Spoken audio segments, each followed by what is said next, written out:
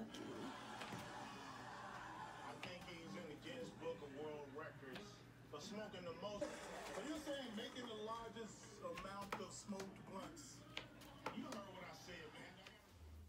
Hey y'all, so that was me when I first started walking again. I'm taking really baby steps in that video because I was scared. When I first got my boot, I was scared to start walking, you guys. So I didn't actually start the weaning process until 3 days after I got my boot. So if you get your boot and you're nervous to walk and everything, it's normal because I was definitely there. But do walk because that walking process is necessary. But I just want to go into how this phase was for me. So when I received my boot, things actually started to look up. I was very happy to not have to use a knee scooter to get around. I didn't have to use crutches. I was especially happy when it came to going up and down stairs because that was a whole lot easier to do in the boot. And I also was able to start working out again. It's great to start working out when you get into the boot instead of waiting till your Achilles is fully recovered, because you have the time to strengthen different muscles that may have been weak before, and so it's a great time to take advantage of that.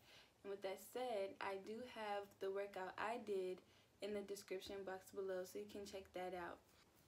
So my handicaps at this time was I was in the boot, of course. I also had 4 heel lifts in my boot so that my ankle could be at a slanted position inside the boot.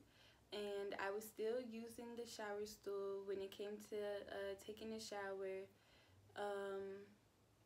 And that was about it. Initially, when I first got the boot, I wasn't able to be in the boot full time, so that was the handicap for a while. I still had to alternate between the walking boot and the knee scooter, but once I progressed through my weaning schedule, I was in the boot full time.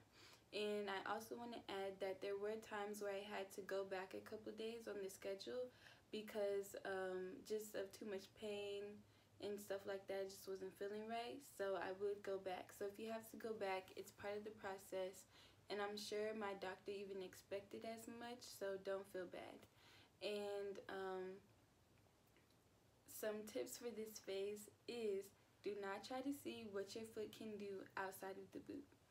Don't try to see, because your foot is at an angle inside the boot, so it can't even lay flat on the ground yet. So just keep that boot on and do sleep with the boot if they instruct you to do that. I was instructed to sleep with the boot. It's not fun. You know, if you're a clean freak, it's not clean. It can be messy. You know, just thinking about your boot was outside, taking it to your bed. So to combat that thought, I would put a pillowcase on my boot when I went to sleep, and so that helped it from messing up my sheets and everything. But that is my short synopsis of the boot phase, me being in the boot. If you have any questions, please leave them in the comments and I'll respond.